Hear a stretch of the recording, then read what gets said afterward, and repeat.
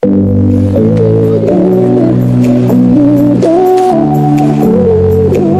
you are one of the millions of people who are having difficulty with your memory, confused, can't think like you used to, as well as affecting your life in negative ways, then this video is going to help you. I know a lot of you have watched videos about mental decline, but here is why this video is a game changer. It is featuring insights from renowned doctors like Dr. Berg and Dr. Mandell.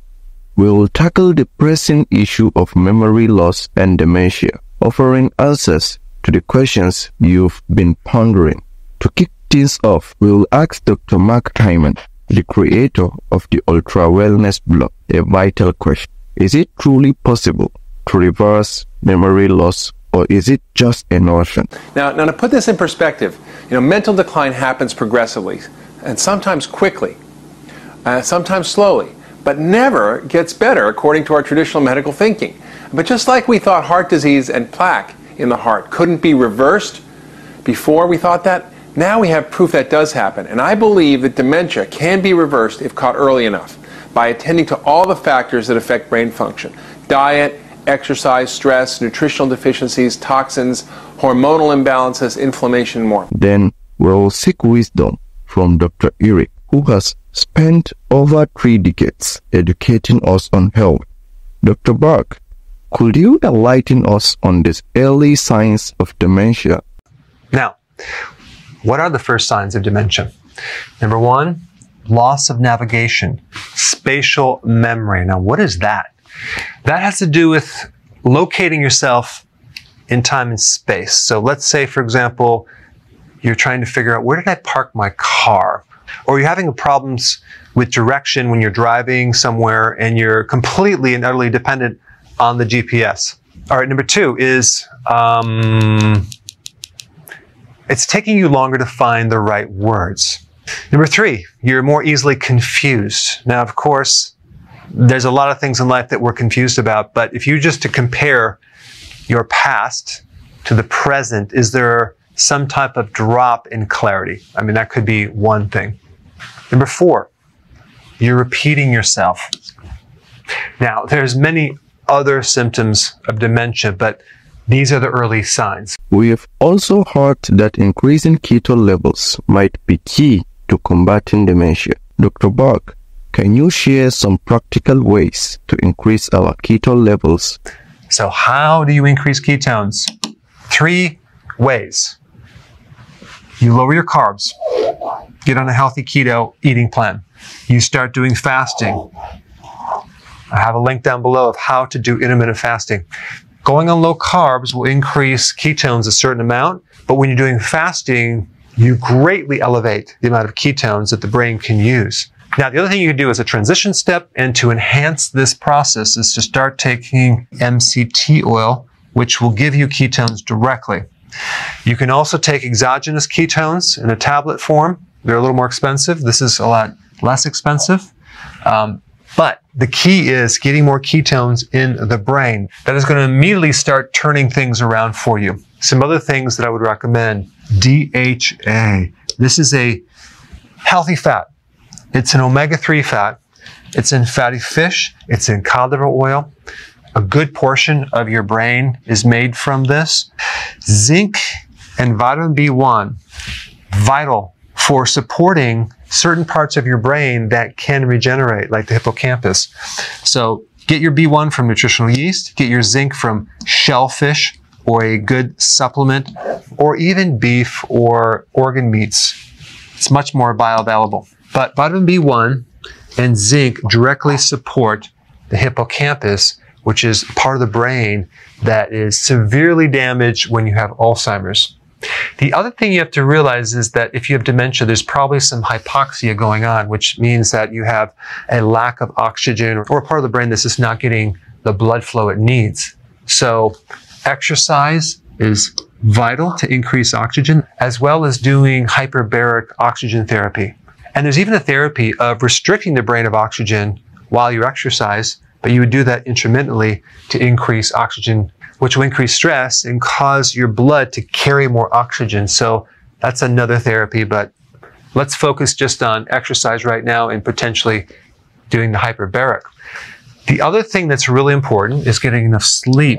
If you have a sleep problem, like sleep apnea, for example, that can create hypoxia and decrease the oxygen to the brain. Or if you're getting a lack of sleep, that instantly increases your risk for prediabetes, insulin resistance, and other health issues. And so one way to kind of reset your sleep patterns is to start taking vitamin D and take it probably minimally at 10,000 IUs every single day. And you're going to find that you're going to start sleeping better. That's just one thing. There's many things, but that can definitely help you, as well as just taking vitamin D in general, which directly improves brain function. All right, there you have it. Now, if you are not already a subscriber of this channel, please go ahead and subscribe and share this video.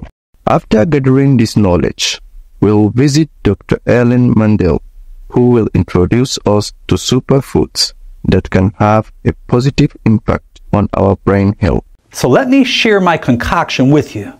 These superfoods are not only going to help your body, but they're going to help your brain. Spinach is rich in magnesium, an important nutrient in maintaining nerve function and improving memory.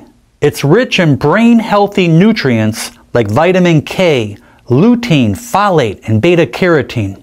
This will help slow cognitive decline. Apples boost the brain with antioxidants. It improves brain health, including a reduced onset of neurodegenerative diseases like Alzheimer's and Parkinson's. It also helps improve memory by preventing the decline of the essential neurotransmitter known as acetylcholine. They are critical for good memory and brain health. Beet juice is loaded with nitrate, which is converted from nitrite to nitric oxide in the bloodstream. This helps relax and dilate your blood vessels, bringing more oxygen-rich blood to the brain and boosting its performance. This improves the connections between the neurons found in the motor regions of the brain. Cucumbers have many health benefits, and one of them is better memory and the prevention of Alzheimer's disease. Cucumbers are a good source of B vitamins, which are vital for brain function and mood. They also contain a lot of vitamin K, which helps blood clotting. Lemons are loaded with vitamin C, which is beneficial for your immune system. They contain potassium, which is helpful for your nerve cells and stimulating brain function. Most people relate ginger to nausea or digestive problems. The antioxidant effects of ginger root safeguard the neurons or the nerve cells of the brain against oxidative stress and chronic inflammation. That's what helps prevent neurodegenerative diseases. No matter how healthy you eat, heavy metals are everywhere. Let's start with food. If your diet includes processed foods, chances are you're consuming heavy metals. The air we breathe is polluted and is sometimes high in heavy metals. The water we drink can be high in heavy metals due to plumbing that may contain lead. Our drinking water can sometimes have unhealthy levels of arsenic. The biggest problem is that heavy metals accumulate not only in the body but in the brain. So heavy metals do pose a threat to the brain. They form a neurotoxin, which is a poison that disrupts nerve function and confuses your immune system. These heavy metal neurotoxins inflame and irritate our central nervous system, causing multiple symptoms. And this is where the miracle of cilantro comes in.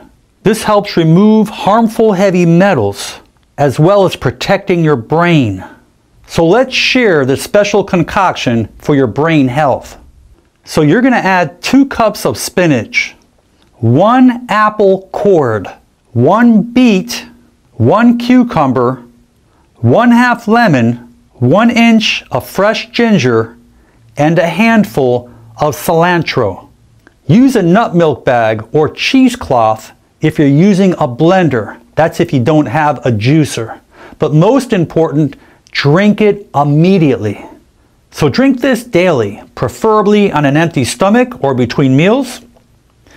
This nutrition is going to help the neurotransmitters within your brain function better.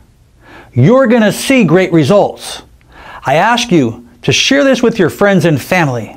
Leave your comments below, and most important, make it a great day. And if you are considering starting a keto diet but feel overwhelmed, Dr. Eric has some straightforward advice that could make all the difference. Trust his guidance and you will be well on your way. Before you go, if you have a question about a product, or you're new to keto and you want to know how to begin keto, or you're on keto and you need a debug because it's not going as smooth, I have a keto consultant standing by to help you. This is just for the people in the US. Hopefully in the future we'll be able to answer everyone's call. But I put the number down below so you can call and get some help.